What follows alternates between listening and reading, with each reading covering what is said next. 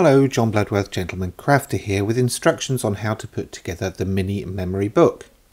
First of all, let me show you around. This is the mini memory book when fully constructed. And inside we've got options for pockets, flaps and inserts.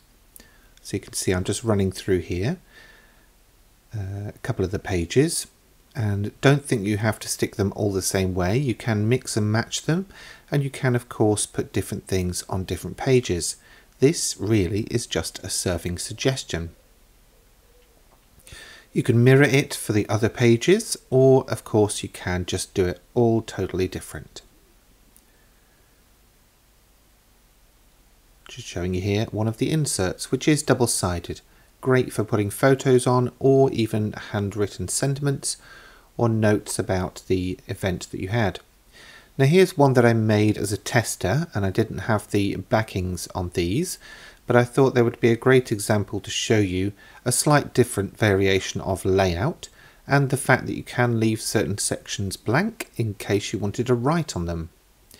Now both of those come from the same core book, which is similar to this in the fact that it has the 4 pages. It's the page accessories that will make the books differ. So let's take a look at some of the parts and some of the preparatory steps. So for the book cover, we've put on the decorative panels, and I've put some double-sided tape onto the flaps. You don't have to use double-sided tape, we can use glue. You'll also have 2 decorative layers spare for that, and you'll keep hold of those.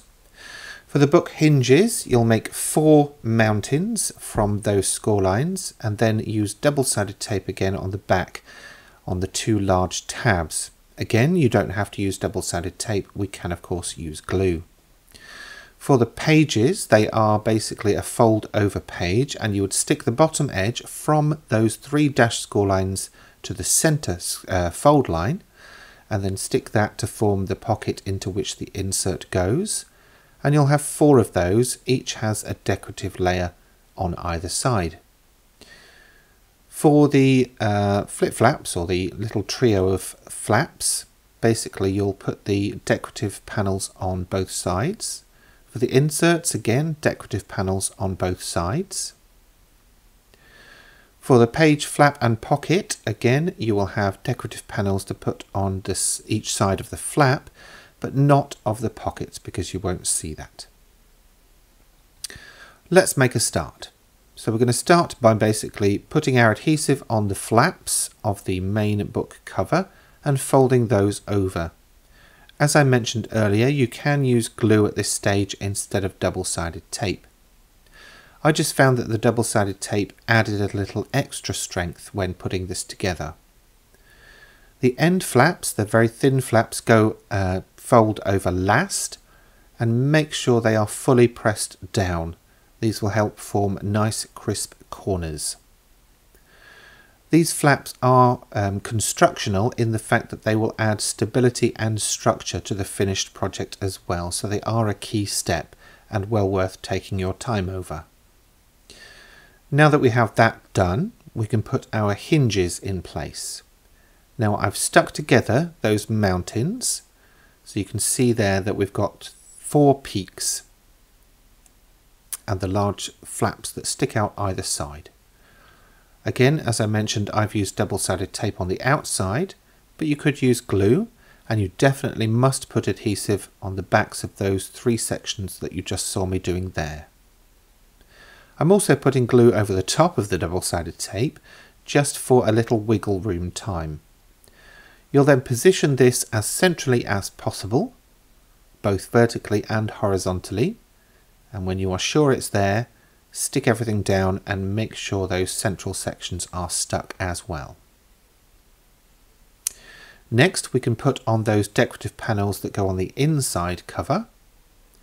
So apply glue or adhesive or tape runner, whatever you fancy, to the back side of that, and then stick it so that the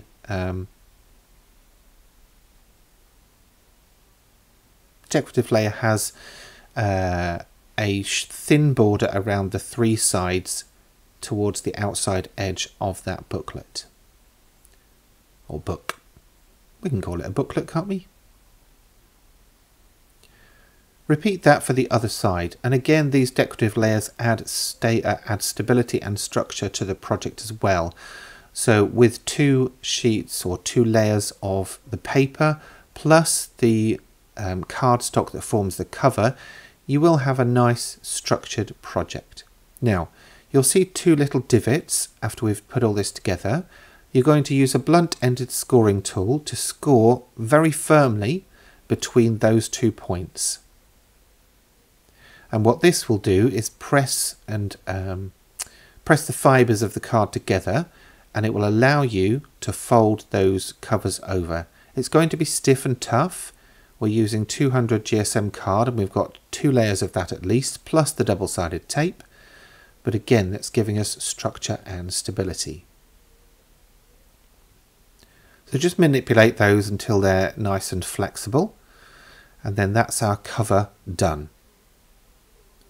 So we can move on to our pages now. Now, as I said, we're going to stick the bottom edge between those little dashed score lines and the main center fold. Glue those together, put the decorative layers on the outside, and then we're going to start putting our accessories on. Sometimes you will need to understand where the page is going to get stuck into the book so that you can align things. So for this trio or waterfall of flaps, we're going to position it so that it meets up with the outside edge. So that's where the dashed scoreline is. This allows us to fold over the page when we close the book. So just apply glue to the tab to the side that doesn't have the extra decorative layer on, and then stick that in place, butting them up against each other. I like to do these in pairs in the center of the book. I don't know why, but that's what I do. And so you'll just do the same for the other one, again making sure it sticks to the outside edge. For the page pocket and flap, you can use these as pairs, as I'm going to do here, or you can use them individually on other pages. Alternatively, you can leave pages blank. These accessories are up to you. Essentially though, the cutting files that I've supplied will give you 4 page pockets and flaps and 6 or 2 pairs of trios. With that page pocket, it's always best to stick the bottom edge first and then stick the 2 side panels in place. And there you can see we've got our page pocket and flap. So you would go ahead and put whatever pieces you want on whatever pages. And once you have done so, we can start sticking the pages into the book. To do this, we're going to apply adhesive to both sides of a hinge.